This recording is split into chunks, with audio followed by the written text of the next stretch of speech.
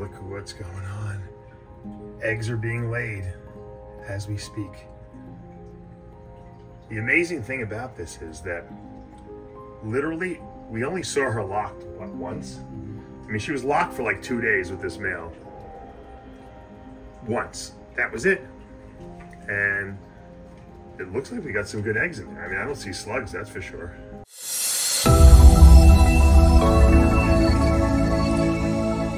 What's up, snake fans? Dave Palumbo here for Muscle Serpents Daily, and I'm here with my beautiful daughter, Shayla. Say hi, Shayla. And we're going to be going into the snake. Well, I went into the snake room earlier. This is kind of like after. And the green one has eggs. How did you know? He remembered. I told her. We had eggs today. That's right. Our green tree python. I was just showing it to you yesterday. Daddy? Yes. What's over there? Yeah, that's the guy. Is he working on those trees? Yeah. Okay. Let's talk to our audience because they don't know about the green tree python that laid the eggs today, right? But I'm not telling those. I know we'll talk to those guys later, but let's talk about the green tree python that we showed you yesterday, who was acting very uncomfortable. She did not want to lay on the perch. I'm not to say it. Yeah, and we knew that something was up, right? We knew that that green tree python was going to have some eggs soon, but we weren't sure when. And 1 day later, she laid eggs. Yeah, and we're gonna show those eggs, right? Yep. So we're gonna show you guys the eggs she laid, and while she was in the process of doing it, we caught her, and all that fun stuff. So stay tuned. All right, taking the garbage out, and I just threw the garbage in the garbage pail, and there's a raccoon in there. Let's see if we can see him. There he is. These raccoons are like obese here because all they do is eat my garbage. Look at this. He's tamer than my water monitor is, this guy. Unbelievable. Would you look at that? Let's see if you can open up. Why don't you see how he opens my garbage pails? These guys are unbelievable. The dexterity they have, they're like little humans. He didn't even get scared of me opening the garbage pail. He's like, yeah, whatever. And this is a small one. I've seen some really, really big ones here at my house. There's definitely some bigger ones. This is like a baby almost. Look at him. Normally I'd be petrified of these guys, but this guy doesn't even care. He's like, no big deal. I'm gonna leave him there. Let him eat some food. All right, yesterday we showed you my green tree python was acting weird, hanging out on the perch is weird, and we knew that there's something was coming, so we put the egg box in here, and look at what's going on. Eggs are being laid as we speak. The amazing thing about this is that literally we only saw her locked, what, once? I mean, she was locked for like 2 days with this male. Once. That was it. And it looks like we got some good eggs in there. I mean, I don't see slugs, that's for sure. They are little eggs. They're really tiny. They're like quail eggs almost. And pretty cool. Pretty psyched about this. So she decided not to use the egg box with the sphagnum moss. She's just kind of sitting in the back there. So we're going to let her lay her eggs. We don't know how many there are in there. Pablo claims he palpated 10, but we'll see if he's right. Remember? Possibly 9. He said there might have been one, might have been a poop. So we'll let her go. We'll keep her nice and quiet, and I don't want to disturb her too much. And when she's done, we'll show you what we got. And it's a good thing you set up that incubator already. Well, you set up the egg box, I should say. Pablo knew. We knew that she was going to probably do it the next week, but man, 1 day, pretty good delivery service we got on this. Let's see if we can get in there a little. I don't know, is that her laying another egg or just chilling out there? I think it's her head actually.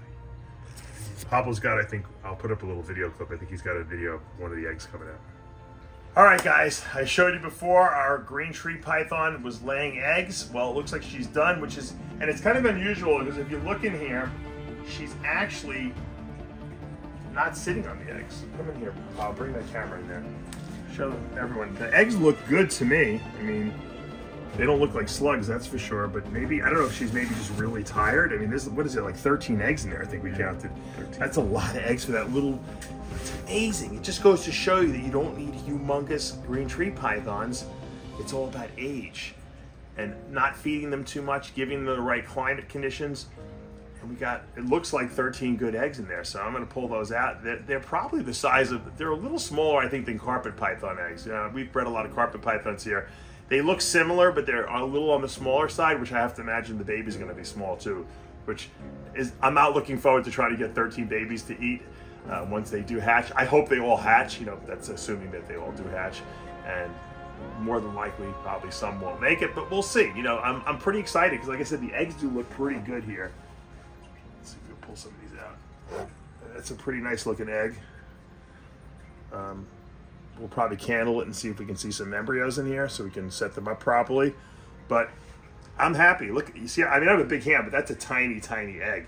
I mean, that's like maybe a little bigger than a quail egg. You know, that's really small. That shows you, you know, how small these things are when they're born.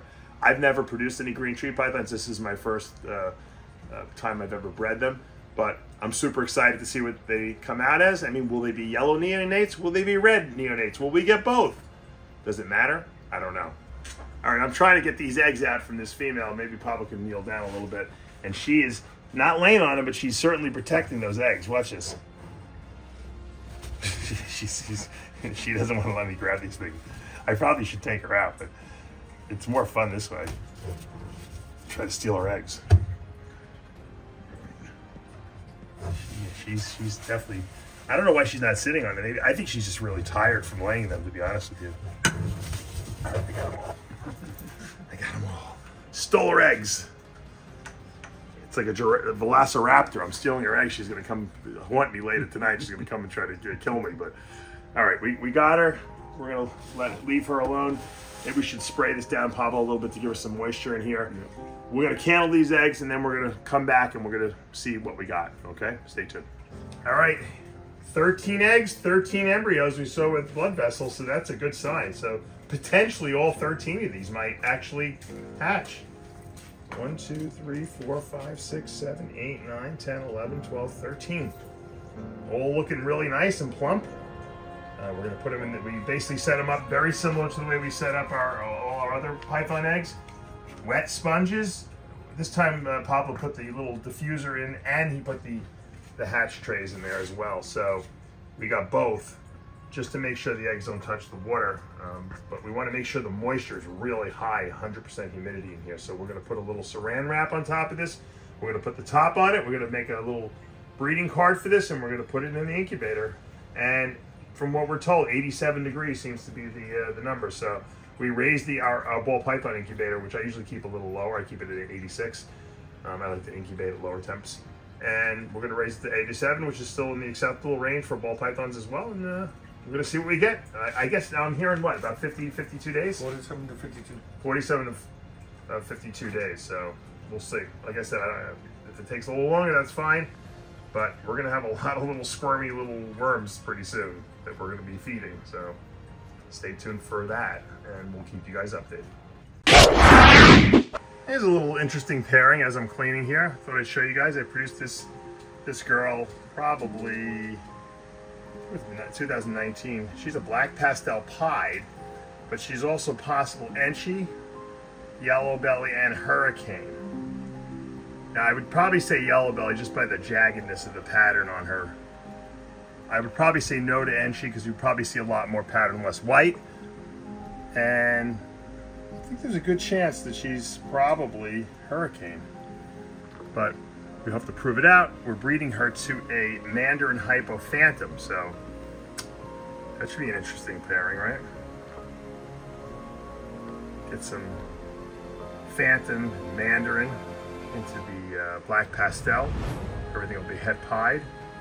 Be kind of cool. So, let's see what happens. Mandarin Hypo really works well when it's together. So, we'll see what happens. Here's a beautiful little girl. This, I produced her back in 19. She's a Mandarin Coral Glow Pastel. Coral Glow is the gene that many people believe is the same as banana, and I think it is, allelically speaking, meaning that it's probably on the same location on the gene. It's a little different. It looks a little different, and that could be just from being line bred differently. But so this is Coral Glow Mandarin, which we love Mandarin. obviously, pastel. And I bred her to an interesting snake. I bred her to a Mario Desert Ghost.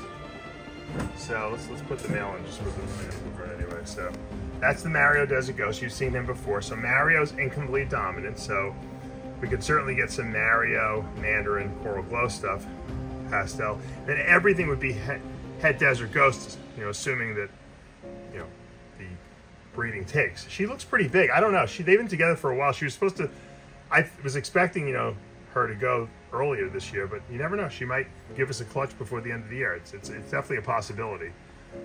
I think it's a nice breeding. I'd like to see what Mario's a pattern reducer. It lightens things up. I'd like to see what Mario looks like with Coral Glow and Mandarin. I think that's going to be a nice little combination. Well, we're on the Mandarin rack, so we're going to see a lot of Mandarins. This is a Mandarin Fire. Just cleaned her tub. And she potentially might give us a clutch before the end of the year as well. I've been breeding her for the entire year to a leopard yellow belly clown. So trying to get some more cool genes into the Mandarin project. Get some more, we already have some, I already have a visual Mandarin clown I've shown you, but I want to get some more stuff in there, and this would certainly be a way to get the fire in there, to get leopard in there. So, and of course the yellow belly is always great to get in any clown project. It only makes it nicer.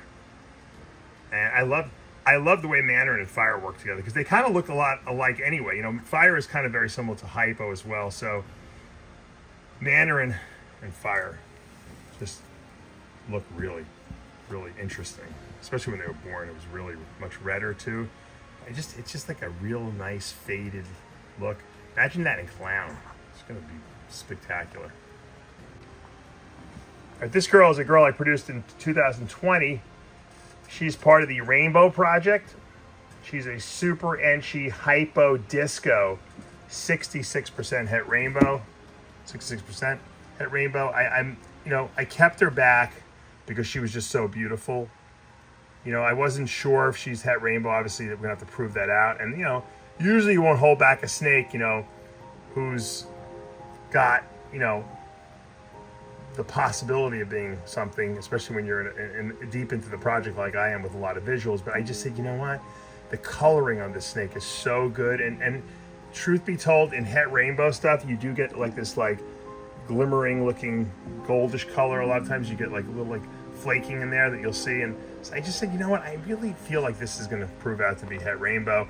I like the way she looks, and I held her back. And so we've been breeding her. Hopefully we'll find out. I hope she gives us a clutch. She potentially could be gravid as well. We've been breeding her all year. We didn't get anything from her, but she was a little on the younger side. We started her late in the season, so she could be another surprise before the end of the season. We might get something. Here's our beautiful Super Blade Clown, who gave us a really nice clutch. Kind of like, I think it was in January of 2022. We got a really nice Hurricane Blade Clown clutch from her. I went in a slightly different direction this year. I went with the Super Nanny. I really like the way Nanny and Super Nanny clowns look, so I said, you know what? A Super Nanny Blade Clown will be even kind of cooler, so we're trying to produce those this year. So hopefully she goes. Once again, she's on a good streak. Her first clutch was this past year, so I'm thinking, usually females, once they get in a groove and they're settled in, they can go every single year around the same time. So she's got the size. Let's see what she does. All right, we'll wrap up today with this really beautiful female too that we're breeding. This is a pastel Enchi Asphalt or Yellow Belly, not sure which one it is. She's also het for lavender and 50% het hide. So we're looking to try to produce some lavender freeways, which I don't know if anyone's actually done yet. I don't think Justin's done it yet. Probably pretty close, I'm sure. We bred her to a freeway, het lav. So we got a 25% chance of producing lavender albinos. We have, obviously, probably I would say, depending on what she is. I mean, we could potentially produce either super asphalt and freeways, or we can produce ivories and freeways, depending on whether she proves out to be asphalt or yellow belly. Because remember, you need an asphalt copy and a yellow belly copy from each parent to produce a freeway that acts like super. If you have 2 copies of asphalt, you produce super asphalt, which looks like a freeway. And then if you have 2 copies of the yellow belly gene, you will produce ivories, which are leucistic-looking snakes. So the goal is to produce either a super asphalt or a freeway lavender. That's my goal, at least. I want to see what it looks like, and I'm sure it'll be really cool with a lot of contrast and stuff like that. I've produced albino freeways, and they were really nice. The lavenders have to have more contrast because they're a little darker and they got more purples in them. So we'll see. I don't know if she's going to go. We've been breeding her for about a couple months. I think I've seen locks on them. She's a little on the small side. I think she's just probably barely good enough. She's still eating, so I think we missed her window this year. She might go early next year, so that's what I'm hoping for. All right, guys, that's going to do it for today here at Palumbo's Pythons and Boas. Shayla, did you like the green tree python eggs? Yeah, she loves finding eggs, and I think in 52 days they're going to hatch, and then you're going to see little babies. And some of the babies will be red and some yellow. Which ones do you think you're going to like better, the red or yellow ones? Yellow and black. You want yellow? And black. I don't think there's going to be any black ones. If there's black ones, we'll be very rich. All right, well, anyway, hope you enjoyed today's video on the green tree python. That's my first clutch of green tree pythons. So, we just got a little interruption because Shayla had to pick what she wanted for dinner. What are you having for dinner tonight? Mac and cheese. Mac and cheese, is that your favorite? Yep. Shayla doesn't like to eat protein. She only likes carbs and fat. What's your favorite food? Butter? And pancakes. But she likes a side of pancakes with her butter. That's really what she likes. All right, so we saw the green tree pythons. Okay, we saw them lay eggs. Now we can officially call ourselves green tree python breeders now. Before we weren't. So that's really cool. I'm super psyched about that. Obviously, we have ball pythons breeding now. The breeding season's in full effect. I still have not paired up all my ball pythons, but the big ones and the consistent breeders are. But I still have to pair up probably half my ball pythons still. What? Yeah, you see the birds over there. It's a duck on the water. Is that a duck on the water? Yeah. It might be like bigger than a duck, but we have a lot of animals here, right? What did you think of the raccoon from last night? There was a raccoon in the garden. They saw it. I showed the video. So, were you scared of that? No. You would have been scared if you were there.